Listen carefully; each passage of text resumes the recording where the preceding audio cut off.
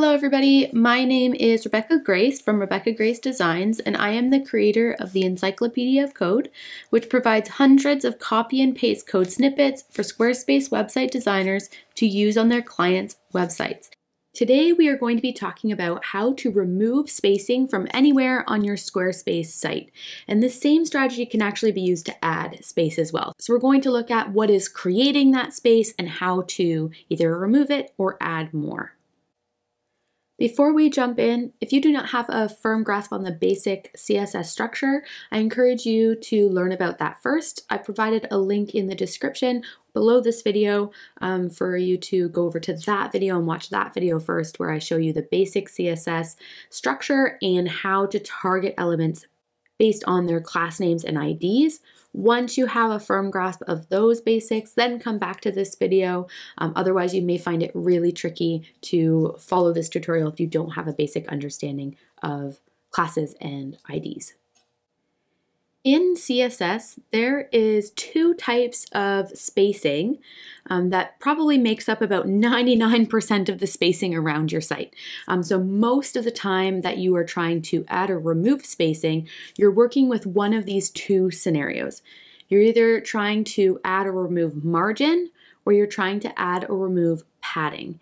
So I have a little diagram down here to help explain the difference between padding and margin. It's very easy to get them mixed up. But if we go down here, you'll see this text block that I have, and I've colored it gray so you can see where the block is taking up space. So if we think of this whole gray section as one box, and inside of that box is two other boxes. There's a heading and a paragraph box. Okay? And each of those I've put a border around. So you can see the gray area has a red border, and the heading and paragraph have a green border. If you are trying to add or remove spacing between the content and its border, that is padding. If you are trying to add or remove spacing from outside of its border, that is margin. So if I just go into Design Custom CSS here, this block ID, this is referring to that whole gray section. So if I add padding, you'll see that a whole bunch of space has now been added between the content inside of that box and the red border. Right? If I change it to margin, you're probably not going to really see anything happen because it's now happening outside of that border and there's nothing kind of pushing outside that border anyway. So the space is now out here rather than in between here. Okay? And I can demonstrate that on these blocks as well. So I have a heading and a paragraph. And if I add padding, you'll see that now there's lots of space between the text and its green border. But if I was to change that to margin, it would add the space outside of the green border, which would look very similar to adding padding inside of the red. So if it's on this element, and I want spacing outside of the border, it's margin. If I want it inside the border, it is padding. And there's different ways through CSS or different reasons we'd want to use margin versus padding, etc. But what you need to figure out is what you're dealing with, the space you're dealing with, is that padding or margin? How do we figure that out?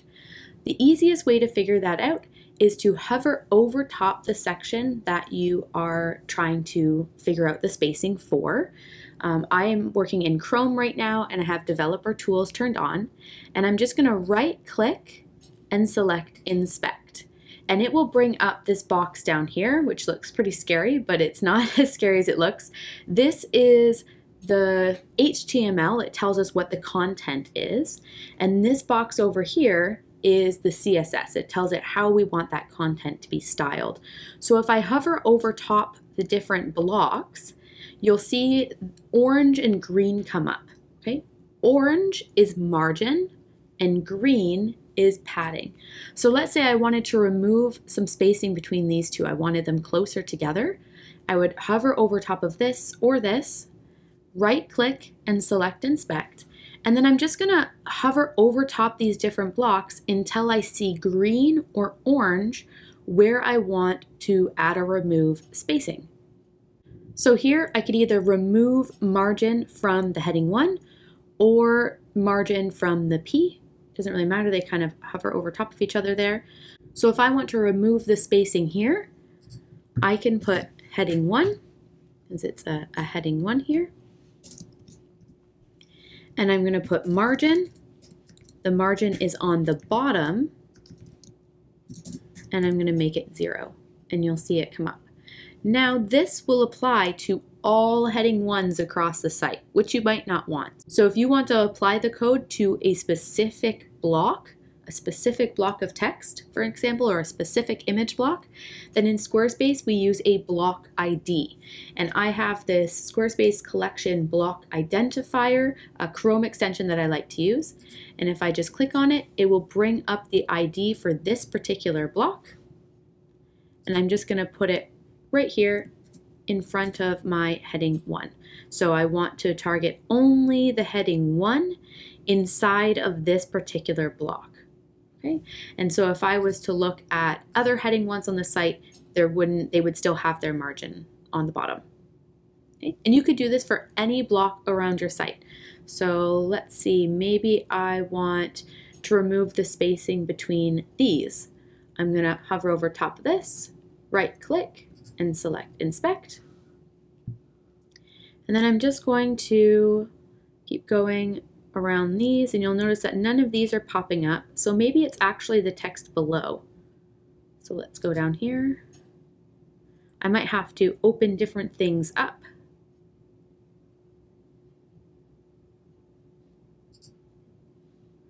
So sometimes you have to click on these little triangles in order to open them up. And now I can see the orange there. So you want to just keep kind of opening and opening until you find the color. Right? And in this case, it is orange. So again, if I want to apply it just to this block, I am going to use my block ID. Okay? In this case, it's this one here. And then I can't just use the block ID because that's for that whole image block. I know that it's on this particular section.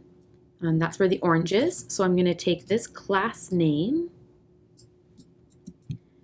And with class names, we use a period class name. And it was orange, so I'm going to use margin. Top, 0. Right? Or you don't have to use 0, you can use 1 VW or 2 VW if you just want to shrink it a little bit. You can use whatever number you like. I like to use VW because that is a percentage of the viewing width, and so it will be responsive to screen sizes, where if you just use a pixel or something like that, then it's going to be that same size on all different screen sizes. So using VW helps make your site more mobile friendly. Let's do one more, but let's see if we can find a padding. So maybe on my button, I don't want it quite as tall. I'm okay with the spacing between here and here, but I don't want it quite as tall. So again, I'm going to hover over top, right click, and select inspect, and it will bring up that button. And you'll notice that I have some padding on this link inside of the button. So I want to apply this to all buttons of this type. So I'm going to look through and see what classes I can use to apply this. And I can use Squarespace button element primary. If I just use A, it'll apply to all links on the site. We don't want that. We only want it on our Squarespace button element. So it's a class. I'm going to use period. And then I'm going to set padding on the top. Let's try 1 VW. If I don't see it apply, I'm going to use the important tag in this case, but we only want to use that if it's not applying. And I want to change the padding on the bottom also. Maybe I want a little less than that. Let's try 0.8. So essentially what you are doing is you're going to hover over top the section that you want to change the spacing of, right click and select inspect. Then you are going to hover over the different elements to find which element has the green or orange in that space. And remember, if it's orange, it is margin. If it's green, it is padding. The hardest part is choosing the selector that is going to target that element. So you can use the class of that element, but remember, if you use a class, then it's going to apply to more than one element. So if you only want it to apply to that particular element, you need to use an ID. So you're going to add the block ID before the class that you've used so that it will only target elements with that class inside of that particular block. Now, what if I want to apply that spacing only on mobile? Maybe I only want to remove the spacing on mobile. In that case, you're going to use the exact same code that you used on desktop, but you're going to add a media query.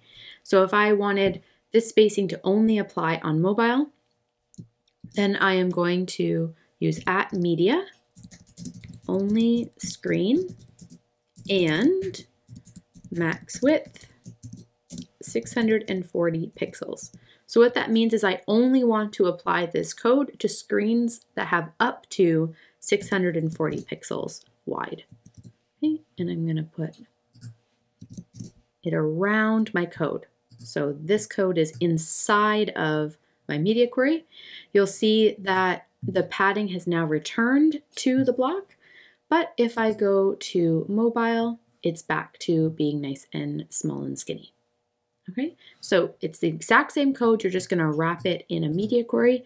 And opposite, if I only wanted it applied to desktop, then I could say minimum width 640. So I only want it to apply to screens that have our smallest screen is 640. So any screen bigger than 640, you'll notice the padding is back on that button.